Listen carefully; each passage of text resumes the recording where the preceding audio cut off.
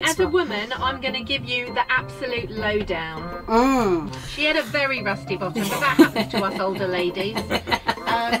Do you want to see all these people? And I'm like, are they armed with baklava? Because I'm not seeing anybody else until they bring it back. The Amazon order's just turned up. Thank you. Wait, 1 second. That's all right. Hello, mate. Cheers. Chin chin, sweetie.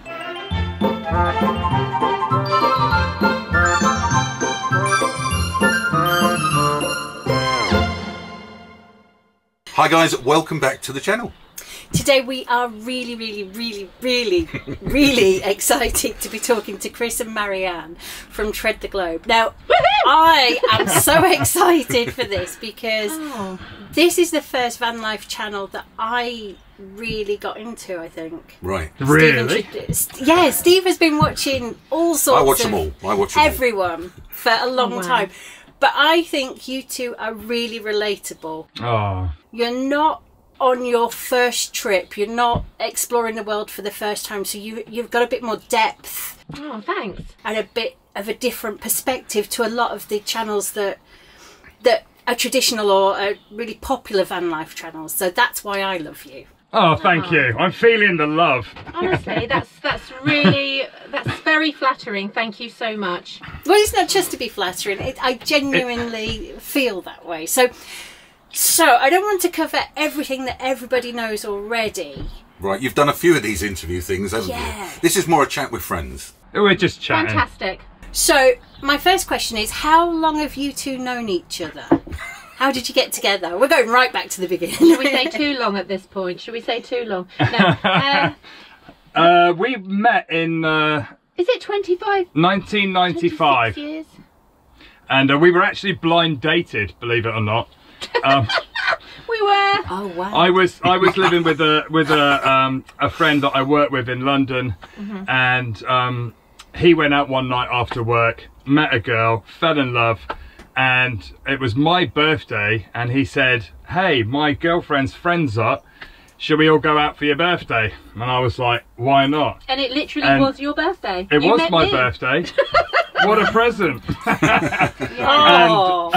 And it was actually the girl Kate was the one that Marianne donated a kidney to.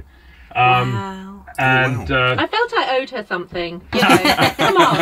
I feel even more special now. Yeah, you found me the man of my dreams. I'll let you have a kidney. And, it went something like that. Oh. Yeah, we went out, didn't we, the first day? Yeah. And yeah, the rest is history. The rest is we were actually engaged 6 months after we met. Yeah, and we were married a year and a week after we met. A year and a week after we met. There we go. Love at first sight, clearly. Yeah, it really... And she's still all right. She's still all right. What a cherub. Oh my God, we got them laughing. Yay! Oh! That cackle that I... yeah, we do cackle. Brilliant. Have you always travelled through the whole of your marriage? Have you always gone on holidays and expeditions? And yeah, both of us come from sort of like nomadic parents. So my dad has sailed the transatlantic.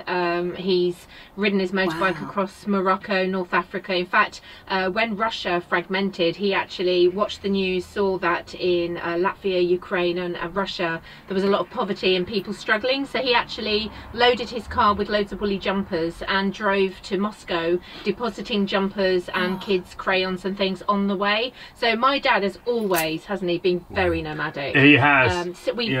So I grew up, my sister was born on a boat, we've lived in vans and camper vans, and I've done so much travel. I've lived abroad.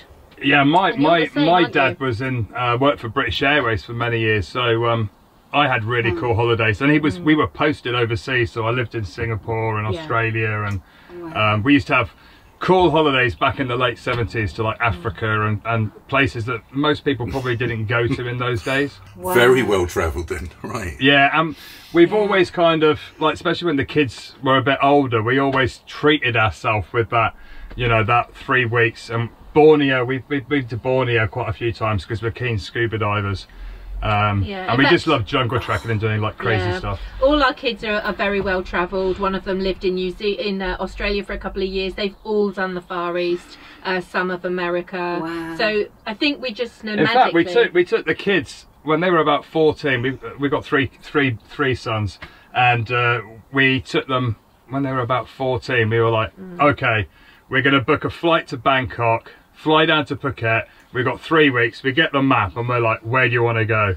And that was their first backpacking experience, and it's kind of giving them the travel bug too. So yeah, they all love travel, don't they? See, you're so relatable. Relatable, that's what I was thinking. That's the word. These are We've real, got 3 boys as well. Yeah, and these are real aspirations that we have for our boys. Our eldest is 16 and is going to Borneo this summer, and I'm just so envious. Oh, honestly. Can I go and make sure all the children brush their teeth? Obviously, they're 16-year-old men now, but obviously they need someone to make sure they brush their teeth or something. Borneo. Borneo is absolutely fascinating. We learnt to scuba dive in Borneo. We've probably been 14 times in a lot of Borneo. Absolutely love it. We climbed Mount Kinabalu as well. Yeah. Which is the highest mountain in Southeast Asia. Marianne had the brainwave. We bought the Lonely Planets book. And she looked at this picture and she went, that's amazing. I'm like, yeah, if you want to climb a mountain. And she was like, let's do it. And we had 8 months till the holiday was booked. And she said, it's an excuse to get fit. You know, that New Year's resolution? The problem was we climbed our local hill, which is 400 metres. Yeah, maybe twice. Twice, and then turned up and tried to climb a 4,300 metre mountain. We did do it. It was very hard, but we did do it. I wouldn't do it again, but I did it. So was Borneo your first pre-travelling in a van favourite destination, or is there somewhere else in the world that you love more? I think definitely Malaysia. Malaysia. Yeah, the Far East is magical. Yeah, Chris actually lived in Singapore. The food, you know, we're foodies. I'm a foodie, right? Everything's always about food. Yeah, we know that. But the Far East in general is amazing. But I mean, one of the beauties of travelling, I suppose, is we try and see a country for what it actually is. You know, we take it as it is, you know, rather than sort of saying, you know, judging a country, because every country's got its good points and bad points. And, you know, it's really hard when somebody says, where's your favourite country? Because they're all good for different reasons. I think we've always aspired, and that comes from our parents being very nomadic, to try to be travellers rather than tourists. So we never go to a country and think, right, we've worked all year, now our dollar is king, we're going to go to a country and we want a holiday. So we've always, even with full-time jobs, not that being a YouTuber isn't a full-time job, as you know. It takes over. Yeah, but as we even when we had full-time jobs and we went travelling, we very much tried to get down and dirty with the locals, we used to say, didn't we? Just to be able to give the kids, as a family holiday, give the kids that experience, and to realise that it's not all about what you see right in front of you, right there at that moment, and the media can't possibly give you a balanced view. So for us, that was key, to go somewhere, go and stay in a local Airbnb rather than a big beautiful hotel chain group. Yeah, and I think that's why when we started traveling, you know, one of the reasons we decided to go to Central America, I mean, we were visiting a friend, but we decided to backpack to those countries that, like, Ross Kemp said you shouldn't go to because of the gangs, like El Salvador and Honduras, and we spent 5 months like exploring those countries, and it was absolutely amazing, and the local people were amazing. Yeah, it was all good. Yeah, in fact we went to those countries, and what was hilarious for me is Chris was like, let's watch some YouTube videos about them, and I was like, no, I don't want to see anything. I want to go out and in fact we do that, don't we? We try not to watch too much. We try not to research too much other than what currency, what language, that kind of basic research, and then we go there, and then we come back and we watch the YouTube videos. We're like, oh, why did we go there? Murder capital of the world, gang capital of the world. Why do we go there? Yeah. It would have put you off going if you'd have watched it first, I guess. Exactly. Right? It does. It would do. Exactly. But that's absolutely. Yeah, exactly. I think that's exactly why your videos are so appealing to me. it's not the tourist side. You are going to explore rather than just to scratch the surface, and I think that's exactly how we do it. Absolutely. You'll know from travelling yourselves that when you go to a tourist location, a lot of the local people will speak your language, and they've learnt from people that have told them. So I've been to bars in Turkey where people go, "Hello, darling." And I'll look at them and say, why would you say that? And they say, "Oh, because English people say hello, darling to me. So I thought this is normal." And I'm like, no. And it's really interesting for us that we avoid touristy places because they're no longer local people for local food and local. They provide fish and chips. They provide burger and chips. But the local places have something special. The touristic places have something special. Otherwise, there wouldn't be millions of tourists there. Absolutely, but they have changed to be equipped for somebody who doesn't necessarily want to eat the local food. I've got to say, I thought you travelled, but I didn't realise this much. You are, you're way out there. You're probably the most travelled people we know. So absolutely. Well, I admire that. I admire it's really that exciting. a lot, isn't it? Absolutely exciting. So as massive travellers, were your family shocked when you decided you were going to sell everything, buy a van and head off around the world? Or were they just went, "Oh, just another thing they're doing"? No, I guess that. Well, it was funny actually because my parents are very old school. I was brought up very career minded. It's all about, you know, business and get a good job, get the house, get the dogs, you know, have that life, try and aim for that middle class lifestyle, earn as much money as you can. I think as well that we'd reached a really good pinnacle in our career, and your dad was like, "Why would you throw that away?" Yeah, we had good jobs, you know. We've got a beautiful house that, you know, the dream house in the country. We used to have chickens and a polytunnel and you know, and you have what everybody sees as like the dream life. Yeah. But I suppose for us, you know, once you reach an age and you lose a couple of friends, and you realise you're not going to live forever, I think that was when it really hit us.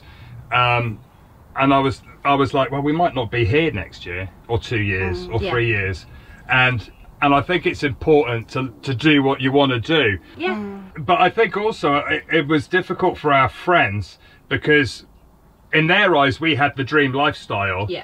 So they were working towards what we had, and when we said we didn't want it, they almost questioned their purpose and their direction as well. So it took a while for friends to, and I think if you're traveling full time and you're doing such a crazy lifestyle in most people's eyes, I don't think they can really understand what it's like. And it's quite hard to get that across. You know, the editing, the working, the research, the traveling, the, you know, parking in the dark and on a beach and moving every day, and it's quite a hard lifestyle. But very obviously, we love it. Yeah, we love it. It's rewarding, right? Yeah, absolutely. In fact, we have family members that sort of don't understand that it's a job. And then when we say it is a job, they're going, "But I thought you wanted to give up work." And it's like, no, we wanted to find a job, a sustainable way of travelling, and it's just sort of like tipped over into a job, but a job we love. We do love what we do. Absolutely. Yeah. No, I can fully understand how your friends and family could think you're crackers. Although saying that, we've got some of those as well. Saying that, on my side, my dad literally said, "That's amazing. You have to buy the Fiat Ducato Adria Twin because Chris will fit in it." And that's exactly the model that we bought. And I said to him, "Right, we've sold everything. We're about $2,000 short for the one we've seen up the road." He wrote a cheque and said, "Buy it. You need to start living your life." Fantastic. Yeah, your dad's cool. But my folks are like fully on board now. They understand it, they love it, they follow it, they watch everything. But I think it's the unknown, because even now there are lots of YouTubers, content creators, whatever you want to call whatever it is that we're doing, and van life, sustainable van life. Yeah. I think a lot of people still don't quite understand what it entails, and now your parents know. They completely love and support what we're doing. They think what we're doing is that amazing. Generation, I mean, it's hard to understand that, you know, you're putting everything on online, and what do you mean people watch it? How do you get paid? How do you earn money? It's it's quite a hard thing to understand. We're still learning that. I'm still learning that. We really are. Oh. We know a few full-time van lifers that have explained that sometimes their family and friends will class them as homeless. They're actually full-time in the van. Exactly. Right. Although while Trudy was in the garage for the last 3 weeks, We did feel homeless. We really because we were felt going from homeless. relative to relative. Yeah, and our relatives are so cool, and they're like, just come and stay with us. You've got a bedroom with an ensuite, and it's like, we love you, but we want to live in our van. We love our home, don't we? It's just cozy. comfort, you know. Yeah, it's very Yeah. cozy. I guess they've not seen you in 2 years as well, so they just want as much time with you Yeah, as exactly, possible. exactly. Yeah. Absolutely. So what we Yeah. do is we park outside their house and we spend lots of time with them, and then go back and sleep in Trudy. We do normally, but like I said, we haven't had her for a while, have we? But They find yeah. it really odd. We do the same. And we only go back to Yorkshire. It's only an hour and a half up the road. But don't you think that van lifers make the best house guests? Because we Oh, don't yeah. expect anyone to make beds for us or clean up after us. We literally, Absolutely. and sometimes we even cook for people. So But then your friends and family, they say, well, you can't sleep in the van. I've got a spare room. Yeah. You know, and it's like, no, They don't honestly, get it's it. not a punishment. it's true. Wait, I think of the trip that you're doing now as being in 3 parts. So there's the pre-Turkey, Turkey, and what's coming next. So in that pre-Turkey section, what was your favourite either destination or experience? Have you got one in particular, or have you got one each? For van life, definitely Ireland. 100%. Yeah, for backpacking, Nicaragua. Oh wow! Yeah, Ireland was amazing. I mean, we drove the whole coastal road of Ireland. It was our Yeah. our first van life adventure. And literally the best van life And we learned, adventure. yeah, we learned quite quickly. In fact, the first night we arrived in Belfast, we got off the ferry. Marianne wanted know to what do you're gonna this. say now. We're just Oh, free. God. Stop looking at Google Maps. We're just gonna drive until we find somewhere. And we couldn't afford the ferry really, so we got a ferry at like 1 in the morning because it was cheaper. And we rocked up in Belfast, and I said, "Okay, love, where are we going?" And she said, "Head that way, it's dark in the distance." And that's exactly what happened. We woke up next to a junction outside somebody's house and on a bit of grass. It was Yeah. the worst parking spot ever. But Yeah. I'm going off track. The Ireland was absolutely fantastic. The Wild Atlantic Way was beautiful, amazing. isn't it? Yeah. The Irish love a story, don't they? And you can just park up, and it's just wonderful. It's And funny actually, because I've always been, had faith that everything's going to work out. But the expression "the stars align" has really just literally it come always into does play. for us. Yeah. And Yeah. we literally, as all of this was happening and choosing to go into van life and choosing to become travel bloggers and nomadic. Our friends sent us an invite to their wedding in Donegal, yeah. and we were like, why don't we just get the ferry over and just drive the entire coastal road of Ireland, or until we've seen as much as we've seen, and then we'll go on somewhere else. So we did. We actually ended Yeah. up spending 3 months in Ireland, and only came back because it was our youngest son's birthday. That is Wow. fantastic. Yeah, we did the Wild Atlantic Way, I think, Oh. for Easter 2017. Best time of year, I think, weather-wise, around Yeah. there. Weren't we? Which no, year we were was in it? 18. No, ours was in 18. You did it the year before us. Right. Yeah. But we did it in 2 weeks as well. Oh, Wow. wowzers. I whole think of- we did it in 16, but No. Yeah. It was December 2016 we did the NC 500 for Okay, Christmas, so and then it was Easter after that I followed it up with the Wild Atlantic Way. So Yeah. And did you start in the north or the south? north. We yeah. we North. got off the And went ferry round and turned anti-clockwise. right yeah. and went that way round and followed Yeah. it Yeah. round. Yeah. We yeah. arrived in Yeah. Kinsale and we were like, yay, we've done the Wild Atlantic Way. And she said, actually, this is the beginning. And I was like, really? I thought, Don't say that. So she actually made us a little sign that said, you finished Yeah, the because Wild they didn't have a Atlantic Way. sign for coming the other way. We were very disappointed. We were like, Yeah. we've got to film ourselves stood in front of the sign, and Yeah, there so wasn't she one. got some A4 paper and some highlighters. We made one. And we made one with her. with It a was little very squiggle cool. on it. Right. Yeah, Yeah, exactly. it was amazing. Exactly. Of course you found someone there to make you a sign. It's just- Honestly. It's lovely. We'd like to do that again and spend a little bit more time. I think you did 3 months, did you? Yeah, but we did the whole coastal We did the road. whole coastal road, yeah. It was incredible, absolutely Yeah. incredible. And that's only because obviously our kids are older, we live, full time, and we work from the van. So for us, Yeah. it was easier. And I look at families in vans. We've got friends in America at the moment who have got 2 kids that they homeschool, and I could never do that. It's an incredible feat. I don't know how they do it, and I admire them for it. But yeah, we waited a little bit later until I was going to kids. say it's hard enough to get your kids to do the homework after school, let alone Yeah. if you're teaching them as well. Oh, good Lord. We've just survived. I say survived, it's a very loose term. We've just endured 2 years of of intermittent homeschooling with the boys, with lockdowns and COVID. And definitely. I would never choose to do that at all. I think there is a renewed gratitude towards teachers now. Right. Oh, I love my teachers, or their teachers. They're my teachers now. Literally, I don't think anyone appreciated how much work they actually do. No. It's interesting. So that was our lockdown, being stuck at home with the boys. Now yours was a little more exotic, wasn't it? Well, it was different. Yeah. Do you think if you'd known it was going to be 18 months in Turkey, even though it turned out to be amazing, do you think you'd have still stayed, or would you have turned around and come home? I think so. I think, you know, we've driven so far. It was a fair drive to Istanbul. Yeah. And, you know, we were on a mission. We set that mission. We're driving around the world. We're going to go from UK to UK. You know, can we physically get all the way around the world in an old van? Don't listen, Trudy, I didn't mean it. And we arrived in Istanbul. We were all excited. We were like, oh, we're at the gateway of Asia, and we were all on a high.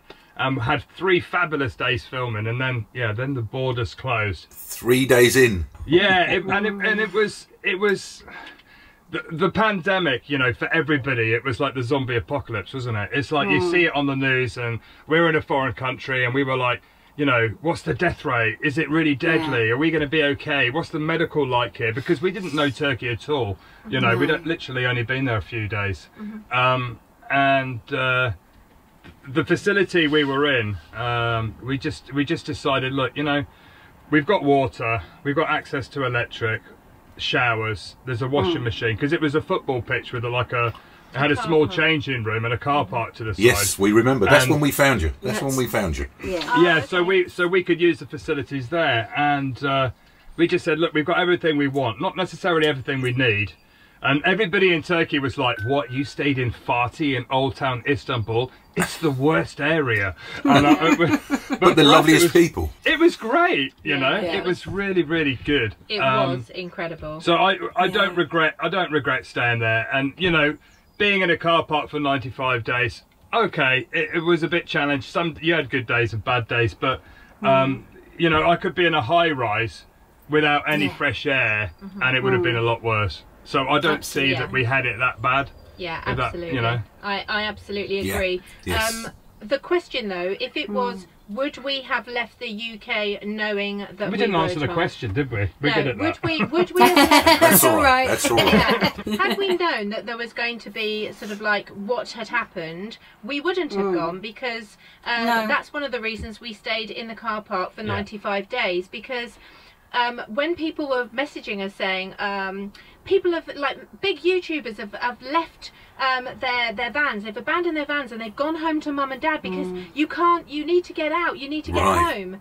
Eamon and Beck, Trent and Ali. Everybody. Yeah, I mean, you know, people were scared, weren't they? I think most people did it. I know that Next Stop Everywhere, because we're friends with them, they didn't. They stayed. But I contacted all my friends, because I used to work in the hospital, our local hospital, as did Chris, and I used to work with a clinician. So I was phoning them saying, look, what's your take on this? What's your advice? And they were like, look, the virus doesn't move. People move it. Just stay where you are and just put your head down and just try and avoid meeting people. And we had a big long chat, didn't we? Yeah, we had a long chat. I mean, it's also the fact that we would have come back to a relative's house because our house was rented. We are mum and dad. We couldn't go home to mum and dad because we are mum and dad. So what do we do? If we go to our elderly relatives and you don't know how dangerous this virus is, you could be giving it to them. So we were just like, look, just stay still. What will be, will be. It will all be all right. You know, it will work out. And we are home. And we're in our home, you know. Yeah. And I think we did it. There was another couple with us in the car park when we first arrived, a young English couple, lovely couple. But they just couldn't face. They were like, but we could be in this car park for 3 weeks. Little did they know. And I was going, yeah, but you've got everything you want. If you start driving off looking for that beach, once the police start closing the roads and you may not have access to water or toilets or You know, Yeah. just Well, and we they didn't know, did we? we didn't know, Didn't but they ended up going off looking for the adventure and were forced to fly home. They ended up flying back to the UK, and they would have had more fun with us in the car park. I think so. I can't think of 2 other people we'd love to be locked down in a car park with you guys. Oh, that's something we've never said about anyone before. Those words have never thank come out. you. That's Oh. brilliant. Yeah, our lockdown consisted of trying to do step aerobics, growing vegetables in the muddy verge of the car park we were in, Feeding the Right. street cats. feeding the street cats, Yes. the security guard at the car park. Because once we had our TV interview, in fact before the TV interview, there was a security guard on the facility, and basically he was told to stay and make sure we were okay. So he ended up getting that's a nice. puppy, Wow. like a security dog puppy. So I ended up doing puppy classes, Yeah, which it was was great crazy. fun. And so we Brilliant. just got busy, didn't we? We learnt some Turkish. But it was just wonderful. They were so welcoming. Everybody was so welcome. And after that initial scary moment, because initially it was a little bit frightening. The managers said, it's the police have told us to close the car park, so we need to move you into the corner so they can't see you. And we were like, oh, okay, and it was, I mean, we didn't put a lot of this on the video because obviously at the time we were in the car park. Yeah, and we didn't want to get them into trouble because they were prepared to break the rules to make sure we were okay. Exactly. And I it think was a that was the very key. serious situation. It really It was, wasn't it? absolutely. Yeah. But after Scary. the BBC interview, and then BBC Turkey picked up on us, and it became a little bit of a media frenzy. We woke up one morning and there was like 5 or 6 film crews at the gate, and the guy going, "Do you want to see all these people?"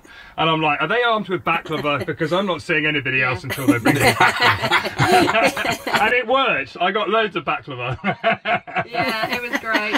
It was great. And then after that, like the local mayor of that area of Istanbul said, "You guys can stay for the, until the pandemic's We were finished." quite a novelty, weren't we? We were like the tourist attraction. We People were. looking over the car park, Right. and, like passing us food and stuff. Yeah, It was in quite fact, funny. I have to be honest, Trudy is the celebrity van of Turkey now. She really is. Yeah. We could not drive anywhere without getting horned and beeped and people like chasing us down to, No, we to even give us got. biscuits or something. There was one time we were up in the north of Turkey on the Black Sea, and the police pulled us over, and we were like, "Oh, here we go." And the guy Where are went, the "Hey, pa- can I have where's the selfie?" Which was like hilarious. So yeah, but everybody, we had no trouble in Turkey. It was an amazing No, place. Yeah. I think it's possibly one of the most misunderstood countries we've ever visited. Yeah, definitely. Because countries like El Salvador, it's misunderstood, but there is danger. Where Turkey is misunderstood because there is no danger. Everyone is very lovely. In fact, their culture is that any foreign visitor is a gift from God. And they truly, and the local people, the actual village people, believe that. Obviously, in the tourist areas, they have been like battered down by the tourists bargaining for anything. So it's different. But the local people are so grateful for you to and that's visit. why we tried to go, to those places that Show like the you reality. shouldn't really go to. I mean, the Foreign Office has got a warning on the southeast of Turkey because they used to have, terrorism from Syria, like that side of Turkey. But we went down there and just like, it was just the best. It was just amazing, wasn't it? Yeah, we did. In fact, Overlani Sophia came over to Turkey because we opened a turtle centre, and when they came over, we got them to bring a lifesaver. But we said to them, "Do you want to do a bit of a road trip? We've been down to this bit already, but there is a few places we need to go back to." And they were like, "Hell yeah!" And we just had the most wonderful road trip, didn't we? It was very cool. Well, we saw that, and also you have changed Lindsay's opinion. Because I wanted to go there, and until actually watching your adventures there, Lindsay was kind of, is it safe to go, and what are the people like? It wasn't so much that I was worried that it wasn't safe. I just had this in my head that women weren't treated particularly well. It was quite a misogynist, quite backward in terms of what we experience here, kind of culture. And I was like, it's just not somewhere that's high on my list of places. But you're that not I want to go alone. and As a explore. woman, I'm going to give you the absolute lowdown. You've met male chauvinists in the UK. You've met them in France, in Germany. They're everywhere. So this isn't a Turkey thing. No. people saying I had when we were going through to a mosque, this guy came over with a headscarf and I put it on, and a lady helped me put it on. I went into the mosque and I got so many comments saying you're being suppressed and forced to do this, and I was like, no, I want to go into a mosque. I forgot my headscarf, and I'm so grateful that he gave me one for free and refused to take any money. Yeah, it was a really beautiful moment, It was a actually. beautiful moment. And I have to say that as a woman of my age, I've always appreciated being my age, because I now have young Turkish men will come running over. If Chris is in the van and I've gone shopping on my own, they will run over, they will grab my shopping bags and help me into the van. That's how lovely and support. They're so sweet. Men over in Turkey, there are some. I'm not going to say there aren't, because they're everywhere. I mean, if you look at the news, you see the odd, you know, the odd crazy story about the news about this incident or that incident. Yeah. But then you also see that everywhere, don't you? Yeah. Turkey for vanning is amazing. Yeah. You know, we have. Well, I mean, we haven't van lifed in every country by any means, but from our experiences from Europe, take me to Turkey anytime. You can park literally anywhere. You can park on any land, anywhere, and you'll never be moved. And the locals will come and bring you food, and they'll come and have a chat. Tea. Everything in Turkey involves a cup of tea. And it's just such a fascinating, of all the countries to get stuck in during a pandemic for 18 months, you know, it's a long time to be in one country as a travel blogger, or, you know, somebody that likes to travel. And bearing in mind we were planning to do the round the world drive in 20 months, you know, so 18 months in Turkey was kind of a big delay. A little bit off. You've only got 2 months to do the rest.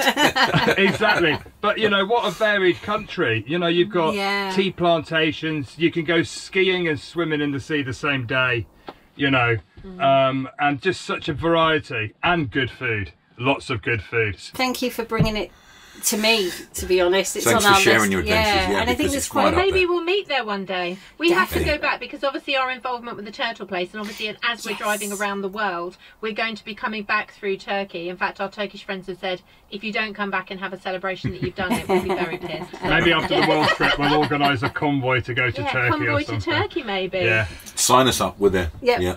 Absolutely. Absolutely. Oh, how did you get involved in the turtle? That was a crazy thing, wasn't that a crazy thing? But none of that was obviously planned. In fact, we were in Antalya. It was early summer last year, and we were just at that deadline where, can we get our Russian visa this year to hit that weather window? And we were pushing it. We would have had to have powered across Russia to get to the end of Russia to ship to sort of Korea and the States. And we were waiting for news about whether or not we could get a visa. And we had a contact who knew somebody at the Russian consulate, and we were just waiting. Is it going to open soon? Is it going to open soon? And we got the message saying, no, it's not opening this year. So we were like, oh, you know, because you have to wait till next spring to try and go again. So we actually went to this beach where we met the turtle lady, Sahar, with a case of beer, and felt quite sorry for ourselves for 24 hours. Didn't we? We did. We were like, I'm confused, what do we do? Do we carry on? Do we go somewhere else? What is the point of us now? Exactly.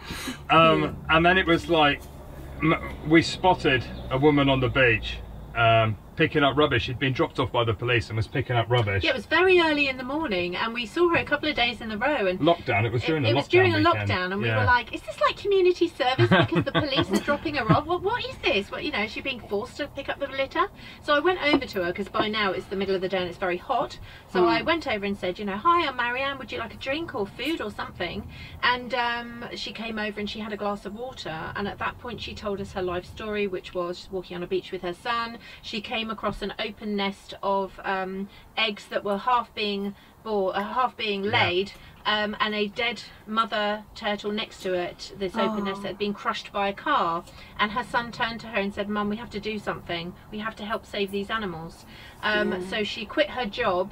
Who does that? Who actually used all her savings to Wow. try and educate the local people, buy wood to put round the nest to protect the nests, made signage to go on these sticks to help the turtles. And at that point we thought we have to do something. She invited us down to her tent, which the council had given her like a bigger tent, but her tent, she was living in a tent like you get from Decathlon on the beach, to stop cars driving on the beach and to mark the nests during nesting season, which is like a good portion of the year.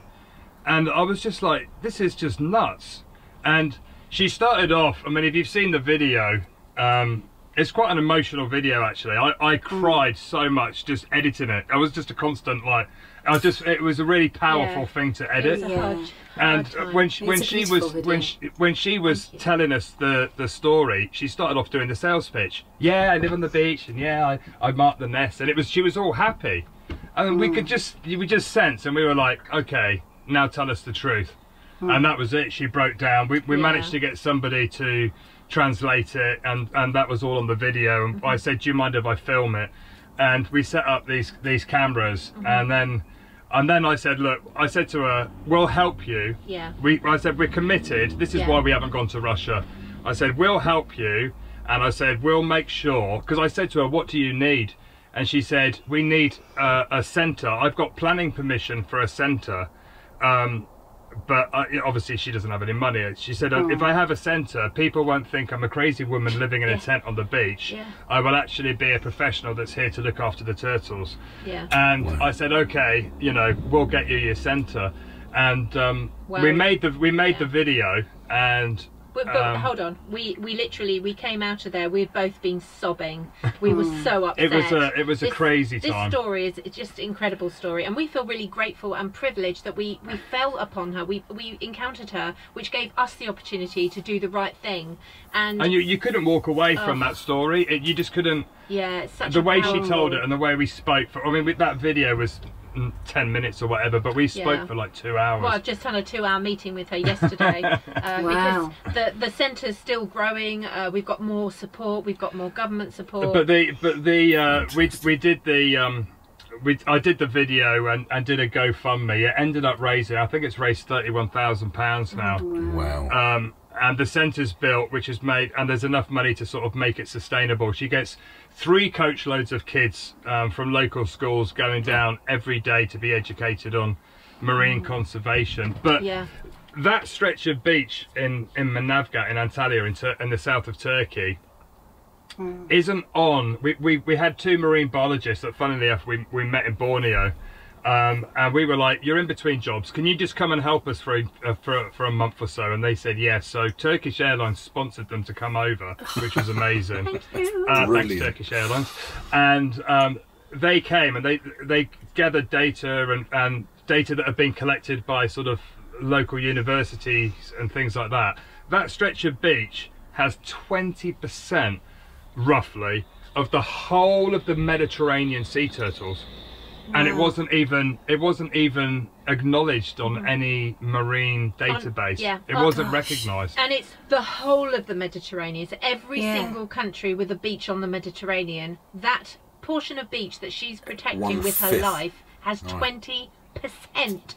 That's crazy. All of the loggerhead. It's an incredible thing you've done. And she was getting, I mean, it's some insane, of the, isn't it? you know, like some of the beaches in Turkey which have turtle centres on them, you know, have like a few nests a day during nesting season. We were down there one night, she had 100 turtles come up. And it's just, it's a huge thing. But the local authorities didn't realise that was there, and didn't realise, I'm like, this is ecotourism potential. This is the future, your future tourism right here.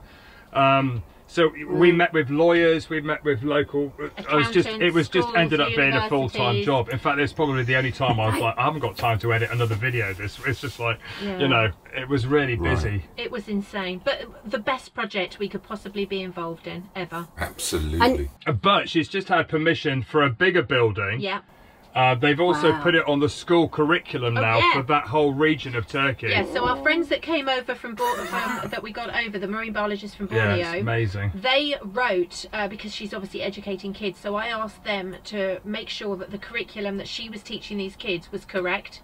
So they've now given that curriculum to the schools, and it's now going to be taught from September to all of the children in that entire region along the coastline as part of the school curriculum. Yay! Yay! It's good. It's good. It's just An amazing. incredible accomplishment. And what strikes me most is these are all things that have just come together, all the different experiences that you've had, exactly, the stars, everything happens for a reason. That's one of our phrases, isn't it? Yeah, we always say that as well, We've definitely got guardian angels, haven't we? there's definitely somebody watching over us somewhere. We do feel that we have guardian angels keeping an eye on us. Oh, when you feel like that, you feel more confident. Even when we break down, there's somebody that will help, isn't there? You know, there's always somebody. In fact, there. people say to us, "You're so lucky you meet all the nice people," and I'm like, "But everyone's nice. If you're nice, everyone's nice back." Of course, there's something like 1 out of every 10,000 people's a psychopath, but we haven't met many of those. I mean, you can, you drive around Turkey.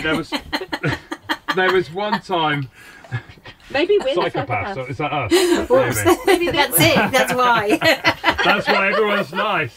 Yeah. There was one time when we were in the south of Turkey, and we were in that area you shouldn't go, and we drove around a corner, and then, like, there was hundreds of people stood in the road, and we looked at each other and we were like, what the hell's going on here? And it was actually a funeral. Yeah, we went to a funeral. But if you smile and say hello in the local language, and they just look at you and they're like, what are you doing here? And then they bring you food. Where have you come from? They bring you food, and it was you've seen the video, and it's amazing. It's just amazing. It was funny. It was funny. Literally, people were coming up because they couldn't speak English, but they could speak French. One of the guys who'd come home for the funeral was from France, a Turkish French guy.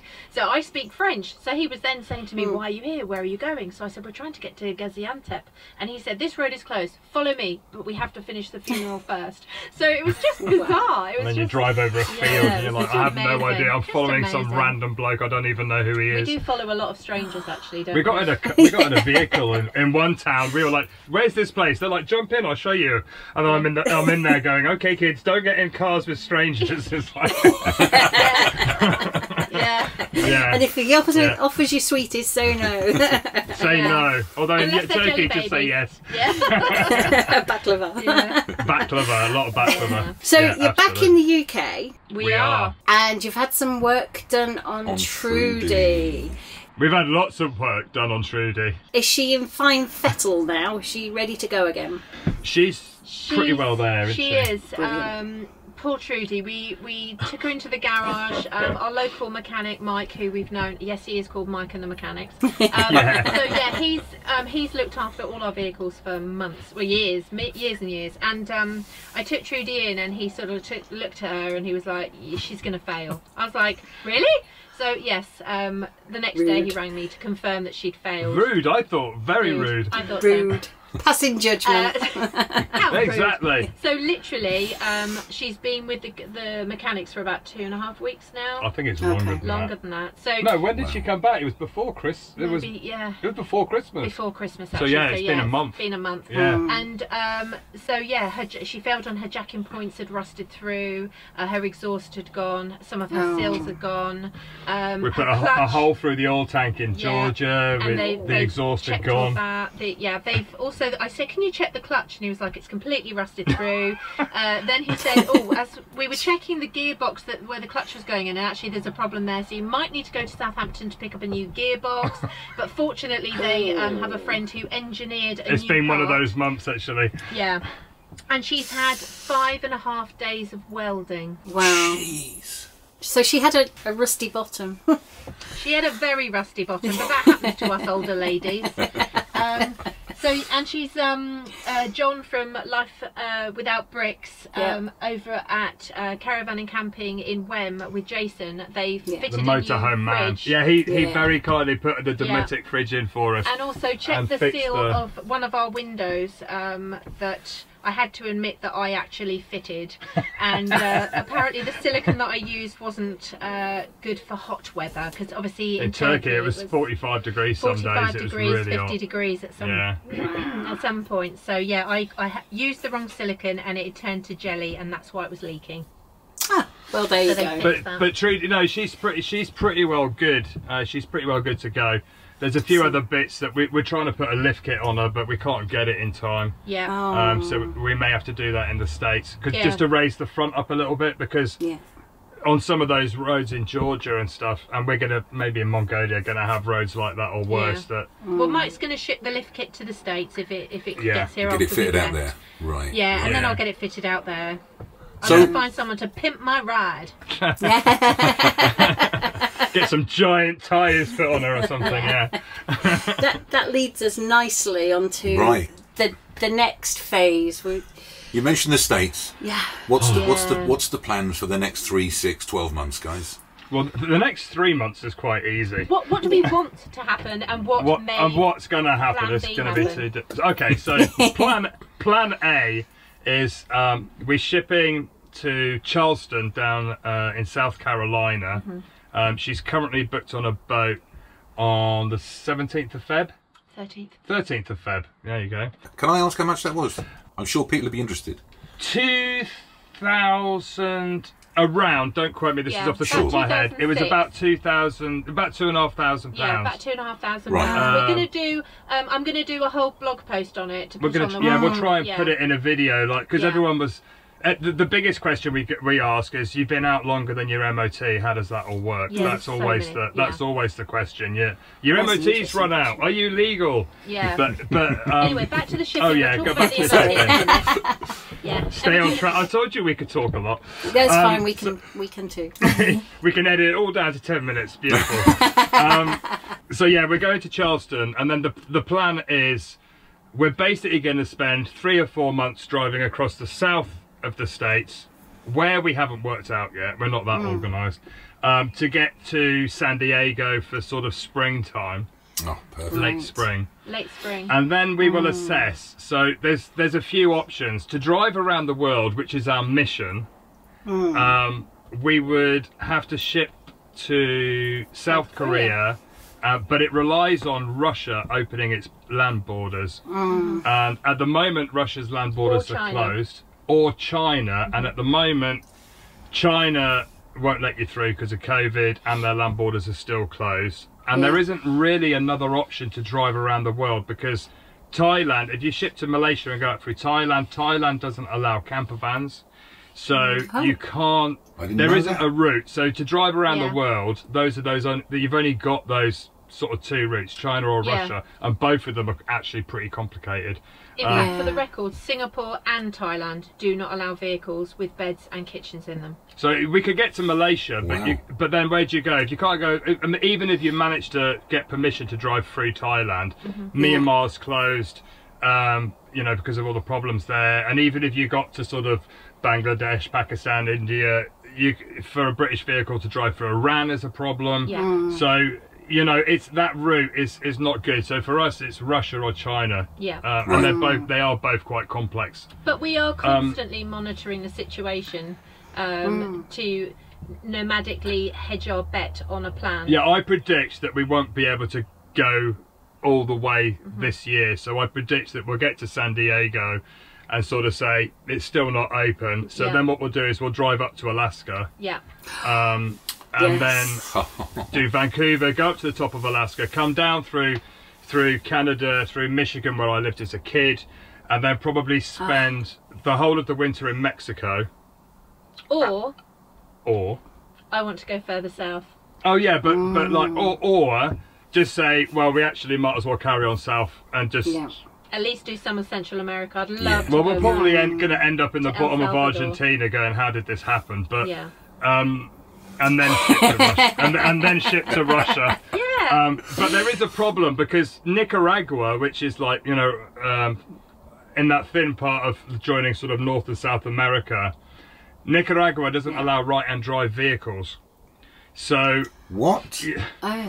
You've done your research here, haven't you? I did not know that. Yeah, there's a few countries actually that don't. So there are 2 options. You can bribe the guards on the border. Apparently, you can do that. You can slip them a bit of we actually cash have friends that we met in Turkey who have done extensive travelling. He actually removed the steering wheel from the right-hand side, put a piece of tube, drilled a hole in the dashboard, and had it so it looked like he was steering and driving. And the other one was using the gear, changing the gears. Like a go-kart. And the woman, she actually had a piece of wood across the steering wheel block and was actually riding it like a bicycle and turning it like a bicycle. I wouldn't say that's ideal though. I mean, to be fair, there is probably a way we could ship from somewhere to Costa Rica. Just to bypass Nicaragua if we had to. Yeah. And that's why so many people go there. You know, like leave everything in wonder. Sarah and Luca, they bought a left-hand drive vehicle because of that reason. Yeah, but to be honest, we've learned that actually being a little bit older and having gone through chaos in our life, we actually are brilliant problem solvers, and we're exceptional researchers, and we're very good communicators. So we've realised that we have a super set of skills to adapt and be really flexible and make it happen. So whether I have to pay somebody with a big recovery vehicle, put Trudy on the back and drive that through Nicaragua, I can do that. Or we can maybe ship. Exactly, or we can ship from. It will make a good video. Yeah, we'll good content. I was thinking isn't that the beauty of doing YouTube? You know, every time there's a disaster, you go, "Oh, at least it will make a good video." You know, my van's fallen apart, but at least it will make a good video. Yeah, absolutely.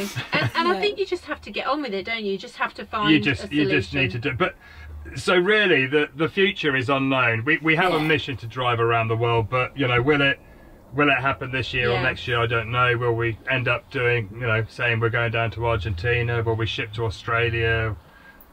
I don't know. Japan? Maybe go to South Korea and spend 3 or 4 months in Japan? I don't know. Yeah. Who knows? Who knows? All of we'll those. Find somewhere. All of those options. All of them. Yeah. I don't know whether Trudy will keep going to do all of them. But she's quite an old man. But we'll see. How are you funding this, if you don't mind me asking? Of course, YouTube's going to be able to be part of that. Is it your savings? The rest of it is the sale of your house. Or you renting that? I mean, obviously, it's all of the above. When we started, it was just purely the house rental. So to backtrack, we got a house. The mortgage was paid off. We managed to pay it off early. So we were like, rent the house, don't sell it. It will give you a steady income, and that's what we started off living off for the first year or so, and it was quite hard. It was tough. In Central America, we were spending $5 a night each in mixed hostels. In mixed hostels, I was on the top bunk, Chris was on the bottom bunk. In fact, I fell out of the bed in the middle of the night. That's a whole nother story. Because I hadn't been in a bunk bed since I was a child. But so it was tough at the beginning, wasn't it? So the house rental is one. Obviously, YouTube, once you hit those levels of 4,000 hours and 1,000 subscribers, you can monetize your channel. It's a very unpredictable thing, YouTube income, but we do get enough to keep the travels going now. It's a steady income. It goes up and down each month, and that's when you see the adverts during the video. You get a small payment. We also get sponsorship offers. Yay! So sometimes, but I mean, the key for us is to only recommend products or services that we genuinely like, because we get emails, probably like yourselves, probably like so many people. You get emails saying, "Can you promote this gaming channel?" I'm like, bamboo bikinis. No. I got one for a bamboo bikini today. Chris does not look good in a bikini, just for the record. It's not going to happen. But things like the VPN company we've used for years, or a product that we use. If they say to us, "Can you promote our product and we'll give you some money for doing so?" I'll say because I use it anyway. I love it. Yeah. Brilliant. Video integrations, then. So we do video integrations. We also sell merch. Yeah. Here's one I modelled earlier. Point at that. Beautifully modelled. Yes. Exactly. And you don't get loads, but it's a little bit. Affiliate links. You get some money from affiliate links. In fact, it's a funny beast actually, this lifestyle, because when we first started, when we finally reached the stage where the mortgage was paid and the kids had left home on their own epic adventures of life, and we decided to do this, our eldest son was about to go to Australia for 2 years, and with his girlfriend who's a teacher, and he actually said to us, you should make YouTube videos. I've never picked up a camera before. No, and I looked at him and I said, do I look anything like the Kardashians? Are you absolutely out of your tiny mind? And he looked at me and he said, but Dad watches like Cara and Nate and I used to watch like the indie projects and so you know, he was like, why don't you just do what they're doing? And I was like, I don't even know what this is. So and I've always been a bit of a workaholic anyway. Yes, you know, so I was like, that's great. That would give me something to focus on, something to do. Yeah, right. Yeah. And so that was it. I just bought a GoPro and started. But when we actually started to get an income and we could buy a coffee, we could share a coffee. I was so excited. We were so excited. And then all of a sudden I realised that actually there was an income. And money isn't a dirty word when you have to live and feed yourself and pay the bills. Everybody needs money. So for me, it was like, oh my God, this is actually turning into a job. And we have teetered on the edge of being exhausted and thinking, should we pull back a bit or should we carry on? Yeah. And we've now reached that tipping point now where actually we go, no. You know, hell yeah, we love travel. We want to be able to afford to spend $2,600 to put Trudy on a boat to America, because then we've got to pay for 1 year's insurance for America, Canada, and Mexico, and travel insurance, road insurance, and it cost, I think, to ship back from Istanbul was £2,600, and then all the work on the van. Yeah. And the only reason we've got that money is because we were in Turkey where we didn't spend a lot of money. You know, the exchange rate's on our side. We work hard, you make videos, we sell merch, we'll do authentic and realistic integrations with companies that we're happy to work with, and actually we should take full advantage of living our dream, because after all, isn't that what we're all trying to do? And as I always say, the more money, you know, we didn't do this lifestyle to earn money, but the more money we're able to earn, the better travels we're able to do, which means the better experience we're able to put on a video for people to watch. We had no idea that we could monetize what we were doing. I can remember the first time I'm like, oh my God, I've earned a coffee. I bet it tasted the best coffee you've ever drunk. It did taste amazing. It was the best. And you know, when you I think our budget when we were backpacking Central America was $30 a day. That was transport, food and accommodation. You know, and it was tight. It was really tight. We'd go out and have one big meal a day and sleep in hostels. But we've always dreamt big, you know. When we were, I was just thinking then, I was sat on the pavement on my mobile phone with my 3 minutes talking to A-Plan in Thatcham. They're the people that insure Trudy, and they gave us free insurance, and I said to him, look, I'm thinking big here. We want to drive around the world. Can we might do it in Trudy, or we might get like an old Toyota Land Cruiser and convert it. Before we even think about planning and building a Land Cruiser and putting a kitchen in it, can you tell me which one is the easiest one to insure? Because retrospectively I don't want to solve a problem, so could you do that? And he said, Marianne, whatever you do, we'll support you and we'll actually pay for your insurance in the UK and Europe, because that was the first incredibly sponsor, crazy, and we didn't really have and any that was followers. our first sponsor, and it was at that moment sat on a pavement in I think it was, where was it, Guatemala? Yeah, it was I was Guatemala. sat on the pavement with cars whizzing past, and I looked at Chris and I went, oh my God, we are going to get sponsored. We can get sponsored. People actually believe in us. You know, or when we were invited to talk at the NEC before we left, you know, and it was like, they actually want us to talk. It's quite a humbling experience. It's a very humbling I want Trudy to get round the world, and I want to park Trudy at the inside the NEC show. How cool would that be? Thank you both so much for taking welcome. your time. Thank you I for know having this was longer than we planned. It's always longer than we planned. I'm sorry. I love this. We're gassy, aren't we? We talk a lot. We talk. We do. Normally over each other. Yeah. But it's such a privilege to be able to do this. It is. To talk to you. Thank you for having us. So we really appreciate that. Thank you. And we wish you all the best. And we're going to be watching your travels. Yes. Really looking forward to the next part of the journey for you guys. So. Yeah. Thank you very Trudy much. at the Grand Canyon. Can't wait. Can't wait. Oh, there's a photo. That's a thumbnail right there. Yeah. Thanks for joining us, guys, and we'll see you on the next one.